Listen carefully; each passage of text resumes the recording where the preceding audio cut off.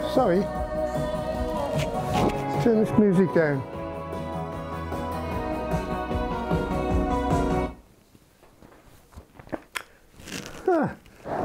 Hello there, sorry, I was just relaxing and listening to a nice bit of music. It was lovely. Yeah, welcome to my YouTube channel again. I've got a new video for you this time.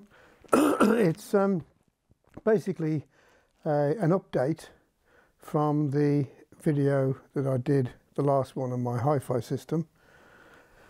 I've made some improvements to it since we last spoke, so to speak, and I thought I'd put you up to date with what I've done and what I've purchased.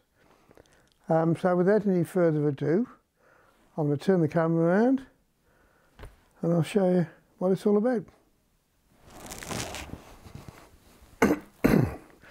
Yeah, so since the last video that I did, I had a number of comments after that video which were quite interesting. Some people, I think one person suggested did I have a dedicated mains supply to the system, which I didn't.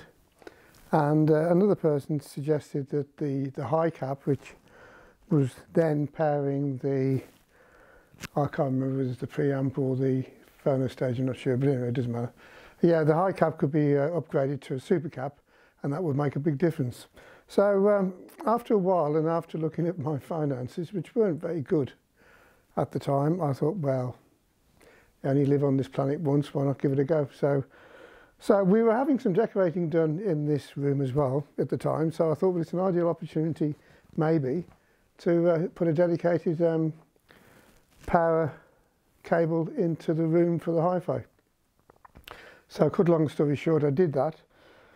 Basically what the engineer did was he took it's a big thick cable that he used, took a cable from the fuse box in our garage, which was at the front of the house, brought it all the way along the side of the house outside, and then brought it into the dining room where we are now, the music room that I call it, into the dining room, and put it through the wall, and then we put a socket just down at the back behind the speaker there. So that's a dedicated socket, no other appliances go into that, only this hi-fi. And it comes straight from the fuse box, and so there's a fuse switch as well that can be used to isolate it if you need to. Yeah, so that's one thing that I did. Don't ask me if it's made a difference, because I don't know. I'd imagine it has. Yeah, so the other thing I've done is I did take advice about the high cap. So now I have two super caps, one powering the preamp and one powering the phono stage. We have the NAP 250 power amplifier on the third level down here. Then we have the Lin Radical, which does the echo deck, preamp at the top, and phono stage on the very top there. So all in all, a pretty big improvement. I mean, I'm enjoying it, so it must sound better. That's all I can say. I did it all at the same time, actually. I bought the super cap and I had the electric cable put in at the same time, so I can't tell you which is the biggest improvement of the two. I've no idea. I know that it's made a big difference generally. A lot more dynamics, a lot more detail in the music, far less noise, very little, well, no discernible noise, to be quite honest with you, and just a more engaging sound, I suppose. It's something that when I put it on, if I'm washing up next door in the kitchen, I kind of keep coming back to listen to certain bits because they sound so good. So that's the way I see it. So before I go, I wanted to show you a record that I bought 3 or 4 months ago now. It's a reproduction, if you like, of quite a famous record by Joe Jackson called Body and Soul, and it's been produced by the Universal Record Group. Their marketing department have come up with this Intervention Records. I thought it was a bit of a con at first. I thought it's just another way of Universal Records getting more money out of us. But actually, it's really, really good. I'm going to go and fetch it out of my record cabinet in a minute and put it on for you so you can have a listen, see what you think. But yeah, I think it's very good. I've lost faith in a lot of these special recordings, to be quite honest with you, especially after the Mobile Fidelity, you know, business that they admitted that they were using digital files to make analog records. I mean, well, but it doesn't surprise me.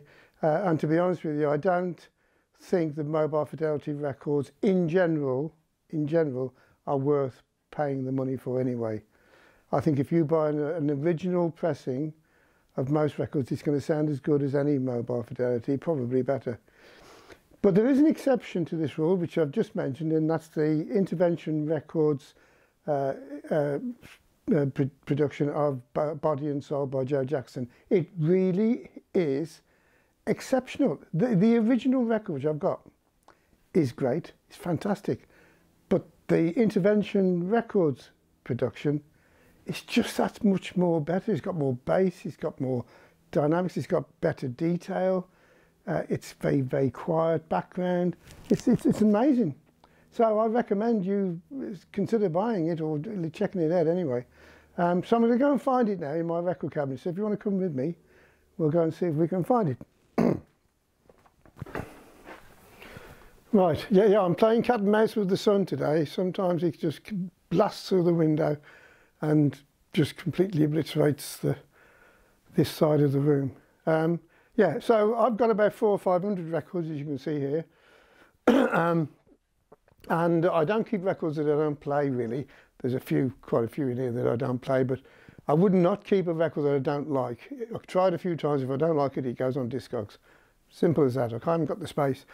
I haven't got the space because I have to keep the broom in here, would you believe, and a bloody mop. Why, I do not know, and a bucket. I have no idea. It's a mystery to me. Can anybody... Oh, bloody thing. Can anybody explain why I have to have an ironing board here as well? I don't know.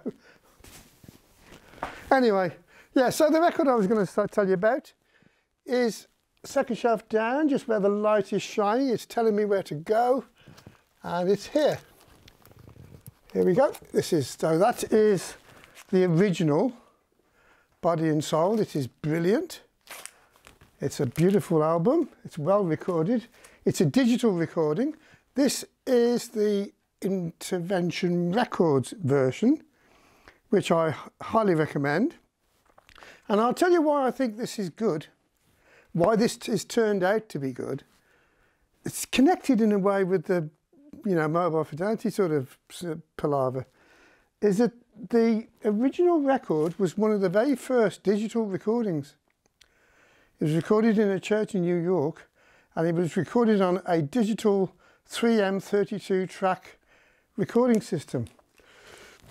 And I think that obviously to make this was quite straightforward, probably, because you just take the files, tweak them a little bit, you know, re-engineer it a little bit, make it sound a bit, bring up certain levels and basses and other things, and it's a lot easier to do. So that's why I think this has turned out well. I recommend this to anybody. I don't recommend most of these expensive albums. I think a lot of them are wasting money. I think the Mobile Fidelity one-step records, in my view, are a complete waste of money. See, the sun's come out again now, look. But anyway, that's only my view, and you don't have to take any notice of me at all, do you? So I'm going to go back to my record player now, because I'm going to get out away from this sun. So just hold there, stay there, don't move. Yeah, so that's my view anyway. So here we are with the record player. I'm going to just remove the speaker covers, because obviously we don't want to spoil the sound. These, by the way, are absolutely amazing. They're beautiful covers, handmade, especially for my speakers, which are the Kudos 808s, and they are incredible. So The record that I wanted to show you was the Body and Soul by Joe Jackson record, which I'm going to put on now. If you just bear with me a moment.